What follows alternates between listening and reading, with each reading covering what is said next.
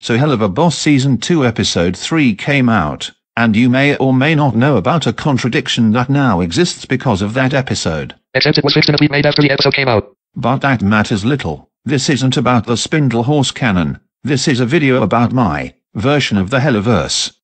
You no doubt remember my headcanon video about Moxxie and his life before working at IMP. You don't? Well, what are you waiting for? Go watch it.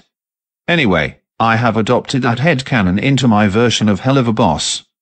You may have seen my works in progress on my DeviantArt of Moxxie gaining his previous occupation.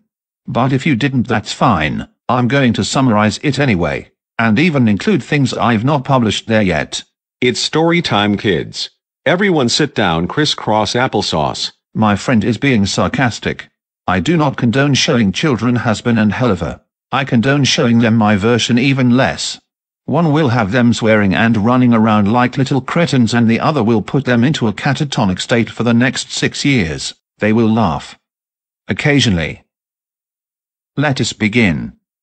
It all started when Moxxie got a letter in the mail informing him that he had been conscripted into Hell's military, which is a body consisting of legions commanded by the Asgosha. He went to the nearest conscription office in Roth, which is the ring he was born and raised in. Moxxie was transported by bus to the mustering ground of Wrath.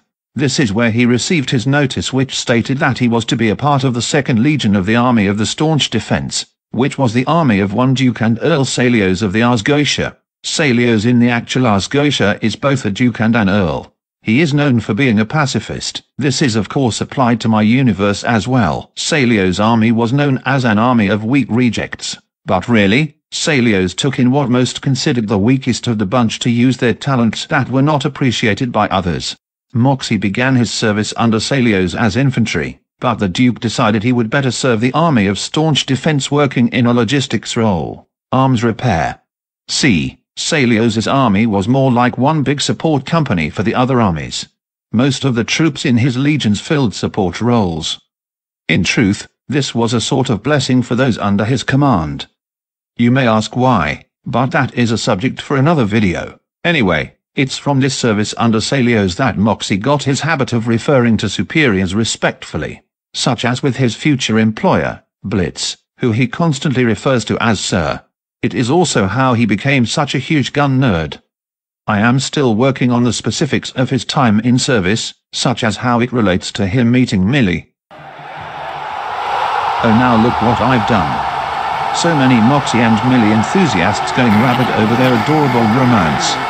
You will all have to calm your tits until I finish. And now it is time to end the video. This has been me, telling you about my BS.